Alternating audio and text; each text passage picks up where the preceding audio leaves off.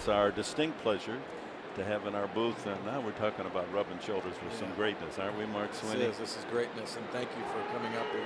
Thank you. Congratulations. Yeah, Thank you so Corporal much Kyle Carpenter, U.S. Marine Corps. He has just received the highest honor of the military by President Obama, the Medal of Honor, the Purple Heart. And he was showing us, if you could turn a little bit, the Corporal this way so our camera can see. The equivalent of the Medal of Honor is the blue with the stars, and then the purple, of course, for the Purple Heart. As a base hit delivered by Ramirez, he's 2 for 2.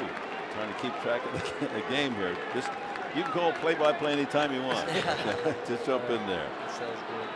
And you're continuing your education now at the University of South Carolina. Yes, sir. That's correct. I'll be going in my sophomore year in the fall. And studying what? What do you want to do with the rest of your life? I want to help people. I want to make a positive impact on people's lives. Really, I'm focusing on the immediate future, but I'm thinking about psychology, and I think that pertains to a lot of things in life. So I'm just excited to work towards my degree.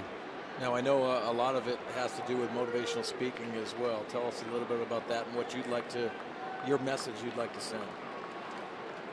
Well, you know, after getting injured, the opportunities started coming, and I enjoy getting simple messages out there. It's nothing really complex, and it's nothing that people can't relate to. It's when times get hard, trust there's a bigger purpose. There's always light at the end of the tunnel, and people that have been there and done that and are willing to help and appreciate small things, fresh water and meals, and people that love you, and just being over on the other side of the world and seeing people that are so less fortunate, kids that are just barely learning to walk. When the sun comes up, they're headed to the fields with their farm animals, no shoes on, and you don't see them again until the sun's going down. And we're very fortunate, we're very blessed in this nation, and we've come a long way, and a lot of people have sacrificed life and limb to get us to where we are. So I just really try to relate to everybody. I mean, everybody goes through their own struggles, and at any given point, somebody's having the worst day of their life. So just stay positive and trying to spread simple but good messages. This man bravely in Afghanistan, a grenade thrown near one of his compatriots, and used his body against the grenade. And miraculously, you're here to talk about it today. Yes, sir. And where does a man get that kind of strength? And you must you're raised in Jackson, Mississippi. Your parents and friends, where do you call upon that kind of inner core strength? Well, from the second we get to boot camp, Marines, it's instilled to us that from the very beginning of our recruit training that there's a bigger purpose, that the Marines to the right and left of us are all we have over there, that the uniform we wear, there's no individuals, it's the entire Marine Corps and our ideals and our tradition, our history. All of those things, look out to the Marine to the right and left of you, and look out for your junior Marines, all those things that come together. We really we see a bigger purpose, and kickoff move, and they're able to get Ramirez. So were you a baseball player? Your ceremonial first pitch there, you got it right in the strike zone. Yes, sir. I didn't know how well that was going to go, but I'm very pleased with the throw. Yeah. Did you play a little ball as a youngster in Mississippi? Absolutely. Well, I was born in Jackson.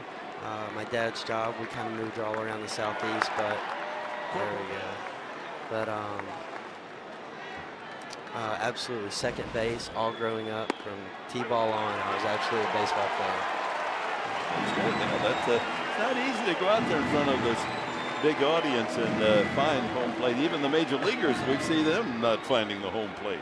I know. I told a couple of players, watch out, I might take the job from you. Now, Corporal, did you get to spend some time with the players, and the reaction from guys, especially in a baseball uniform, and the reaction's got to be pretty awesome for you? I did. It was incredible. I mean, I walk in and they were all just very appreciative. They're very thankful, and that means a lot. I mean, a lot of times I think people see severely injured guys and see all these guys coming back that might have been injured mentally or physically, and sometimes it's not you don't have to raise millions of dollars. A simple thank you goes a long way.